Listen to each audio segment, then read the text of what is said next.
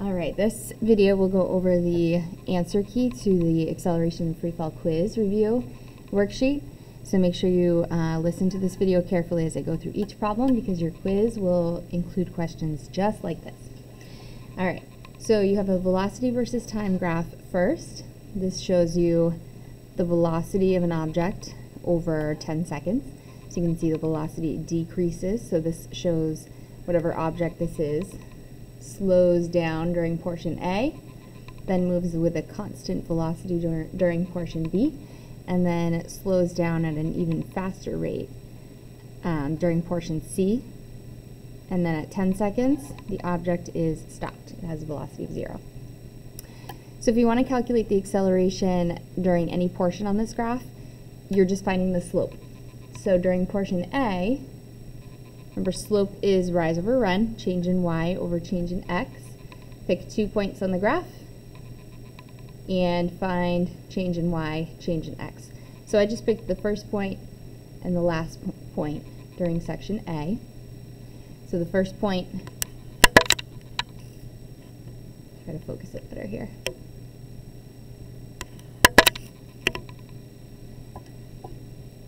Up here at 10, drops to 6. That's a change of 4, and then on the y or the x-axis, it's 4 seconds. So change in y is 4, change in x is 4, and then it's a negative slope. So your answer comes out to 4 over 4, which is -1 meters per second squared. During portion B, 4 to 7 seconds here, there's no slope. There's no change in y. There's no change in velocity, meaning the object's moving at a constant velocity. That means no acceleration during portion B. Alright. Questions 3 and 4, you just have to calculate slope again. So for number 3, portion A, you're looking at a change of 8 in 4 seconds. So that slope would be +2 meters per second squared.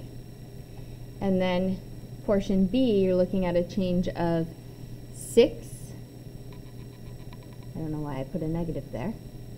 That's a positive change of 6 over 6 seconds. So let's just fix this here. All of that should be positive. That's why you double check your work. Sometimes you catch an error. All right, number 5. And the equations are given to you here. These are the 2 equations we've used for acceleration. So the first one is just your normal acceleration equation for things moving horizontally on the road or on a flat surface. I don't know why the focusing is so bad. Alright, and then the other one is for objects in freefall, because the A, instead of an A here, we have a G over here. So the G stands for the acceleration of gravity, which is always -9.8 meters per second squared. So when something is falling in the air or being thrown upwards, you're going to use the G value. You're going to use this equation instead of this one. Really, they're the same things rearranged, except instead of an A, we have a G. So on this one, a truck moving on the ground, you're just going to use your normal acceleration equation. So they give you a VI and a VF, slows from -20 meters per second to -5. The negative just means the truck is moving in a negative direction, so maybe south or west in 3 seconds. So here are my known values. Here's the equation I'm going to use. Got to be careful with the minus sign there, and your minus is here. So it's VF, which is -5, minus VI, which is -20. So when you subtract a negative, you end up adding a positive. So we get 15 over 3 seconds is +5 meters per second squared. All right, on the back. All right, over here you're on fairway drive. So again, you're driving on a road, horizontal motion. So you're going to use that original acceleration equation. You see a pedestrian in the crosswalk, so you need to stop quickly. So a full stop means that your final velocity will be 0. You decelerate at a rate of -2.4 meters per second squared. I see that meters per second squared, that means that's an acceleration. So I'm going to put that in the A box. And then originally you're driving at 10.7 meters per second. So that's your VI. You're looking for time. Here's the equation rearranged to solve for time. We plug in our values. You have two negative signs that are going to cancel out when you divide. So you get about 4.46 seconds. Number 7, you're out roaming the halls at 0.3 meters per second. There's your VI. Miss McGuire comes around the corner, so you need to accelerate. You accelerate at 0.7 meters per second squared. That squared means this is an A. For 8 seconds is a time. And then by then, so that signifies afterwards, after you've already accelerated, so we're looking for VF. How fast are you moving? Here's the original equation. Here is the equation rearranged to solve for VF. Plug in VI, A, and T, and you get about positive 5.9 meters per second. All right, 8, 9, and 10, we get into our free fall problems because 8, 9, and 10 talk about objects that are in the air. So the word thrown, that's a keyword, a context clue, meaning G is involved, gravity. So that's one of our knowns. It's always negative 9.8 meters per second squared.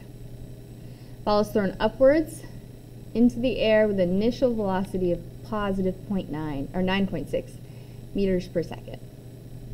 And then at what time will the ball reach its maximum height? So we know that maximum height is another context clue to let us know that we need to set VF as 0 because an object will hit a velocity of 0 just for an instant before it can turn around and come back down. So you're setting VI is 9.6, VF is 0. You have G, you need to solve for T. Here's the free fall equation. Here it is rearranged to solve for T.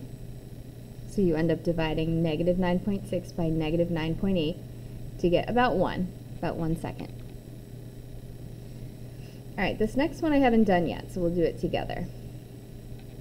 Upon realizing your Instagram photo does not have as many likes as you'd like, you throw, that's a keyword, that means air, so G is involved. I'm going to put that right into my known variables box. Third story window. The phone reaches a velocity of negative 19.6 meters per second in 1.3 seconds. So I see a time there. Now, is this VI or VF? Well, it says the phone reaches. So after the 1.3 seconds, it reaches a velocity. So that's going to be a VF. And another way I would know that that's VF is because it asks for VI. What was the initial velocity of the phone? So that's my unknown. So I'm going to use my free fall equation. Here it is. And if I want to solve for VI, I'm going to subtract over the GT.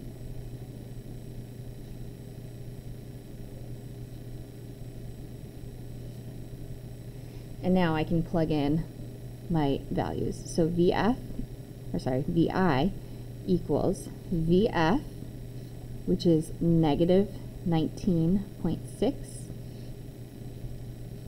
minus G, which is negative 9.8, times T, which is 1.3. And I don't have a calculator in front of me. Hold on.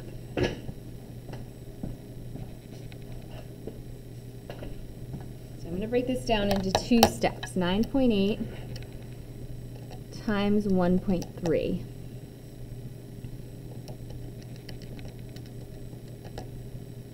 This portion right here is negative 12.74. And I'm going to bring over my 19.6. Okay, so now I have to do negative 19.6 minus negative 12.74. So that ends up being plus a positive.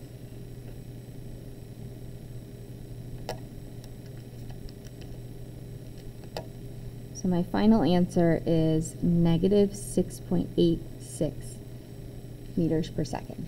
And it makes sense that the velocity is negative. So when you throw the phone out the window, it's moving downwards. So the velocity here is about negative 6.86. And then after 1.3 seconds, it's sped up. It's just 19.6. So that answer makes sense there. All right, lastly, Gaston.